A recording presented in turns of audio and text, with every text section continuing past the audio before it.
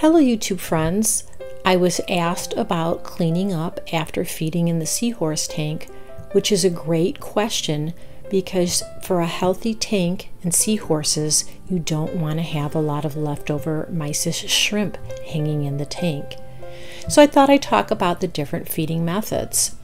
One is using a feeding station like this one here.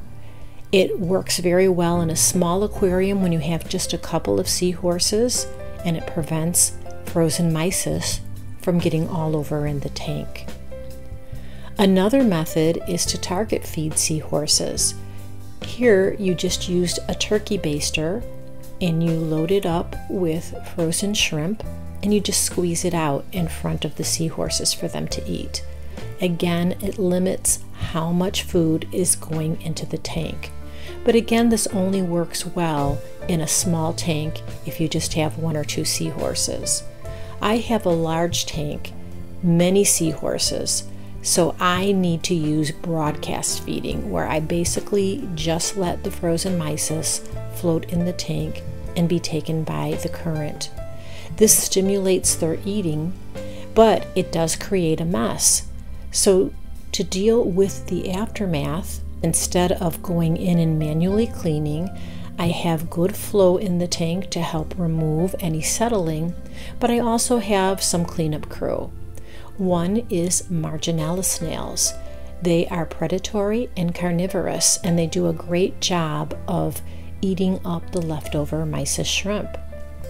I also have peppermint shrimp in the tank. I probably have about 10-ish or so. These are a few of them. They like to hide a lot, but they are also great as a cleanup crew.